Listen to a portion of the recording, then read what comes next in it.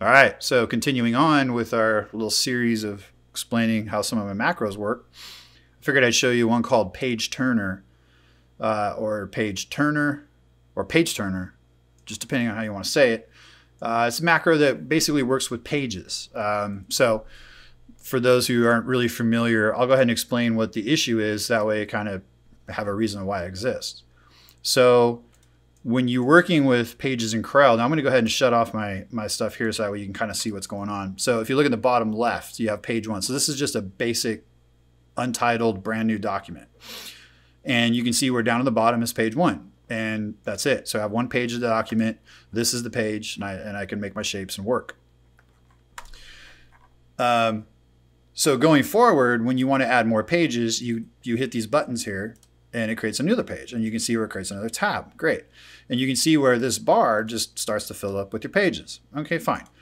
The problem is once you start to exceed the number of pages, then it becomes difficult to jump around on those pages. Now, if your document's only a few pages, and most of the time documents are, especially in our shop, they don't usually get too crazy. I started to find that once I started getting into big projects, I had a problem. It was very inefficient to jump around. So let me explain that. I'm going to go ahead and close this. So what I would do is you can see here, I name all of my pages because all of my pages, the names become the file name. So to me, it's very important to name these files or name these pages. The problem is the page name, even though it can only be 32 characters, I think for this reason, so it doesn't get too big, they quickly start to chew up this bar.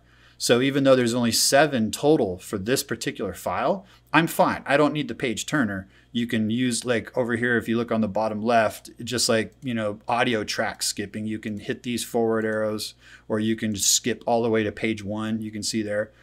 But once you start to get a lot of names and stuff, it becomes really big. So like if I shut this one off, and so this one I just did, if you look back a couple videos, I explained this was this monument sign.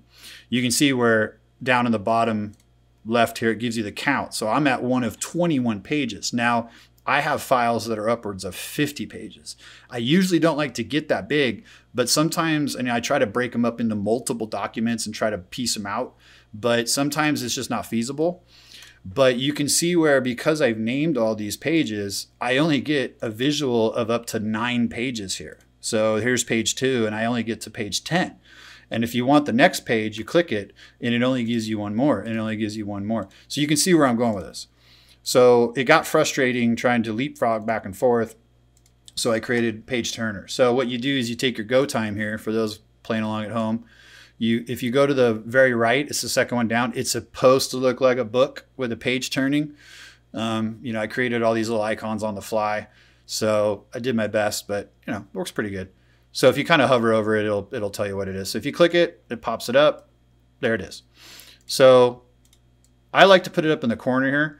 So what I usually have is I usually have my rectangular going, and that's when I'm producing. This allows me to center things up, shuffle things, and this also lets me create, all up here lets me create rectangles on the fly. But usually when I need page turner is when I start to export files. So I'll go ahead and switch from producer mode, creator mode, and I'll click that, and then I'll put page turner up here in the corner. And then this is for more laying out and jumping around. So let me explain. So like this, so usually when I'm making my files, I start from the very back and I bring in the original sketch. So this is the sketch I got from the designer. And so they give me some ideas, they tell me what they want, and this is it. And then I start to work what I call to the left. So you can add pages either to the left or to the right of this particular file. So I added another page to start getting my eye in to figure out. And then you can see I added another page to import our power supply box. And then this, basically, I basically settle and I start to work. And I start from here and I import this, and then all the parts start to fly out, in line. So everything's lined up. So when the document first starts, and then what I do is I break out this page for the top hats. So if you look, page 16 was page number 1 at one point, and this was page 2. No problem. The problem becomes, at that point, you can see I have 15 other pages now.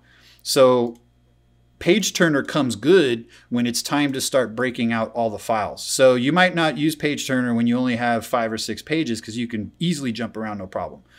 But once you start to have to go all the way back to page number 1, and then you have to get yourself all the way back to page 16, and then you got to get all the way back to page, you can see. So page turner, get it out. It's right here. I put it up in the corner. And then, so the way page turner, the VBAs, the macros, it's fortunate, unfortunate. Because they try to be simple and they try to be safe, they're just one and done. So when you push the button, it executes the code and then it shuts off. And that's kind of built for simplicity. It's kind of built for, whereas like your phone or your computer is always listening, it's always waiting for you to do something. But with the macros, it's one and done. So it's like, using crank windows. It's steam powered. It's not slick. It's not fun. So you have to update the page list of all of the names when you go to use it. Now, if you add another page, it's not going to know. You have to hit refresh. So you got to kind of always just give it a little bit of love. And then it'll, if you add another page, it'll add it to this. If you don't add a page, if you don't hit refresh, then this won't match.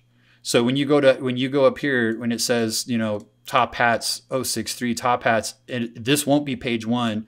It could throw an error or it'll take you to the wrong page. And you might be like, oh, what's going on? Well, it's just because you got to make sure you kind of get in the habit of just making sure you refresh the list anytime you make a change.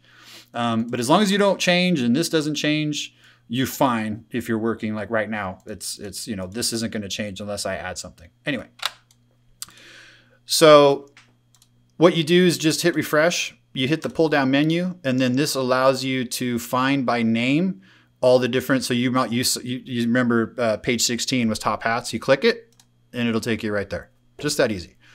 And then you go back to page 1, and there you go. Now, if you look just below refresh, this didn't exist. So this was like that was enough for me. I was like, oh, this is so cool. I can go back to here, and then I can go back to page 16. What my hopping back and forth becomes is when I make the file. So I'm done. I've made all these parts and they're ready to go. I have the face ready. I have all these parts ready. I have all this ready to go. I'm like, whew, okay, now we're switching modes. Now what I do is I take my name gig here, and I start to look around here, and I start to name a page for everything that I see.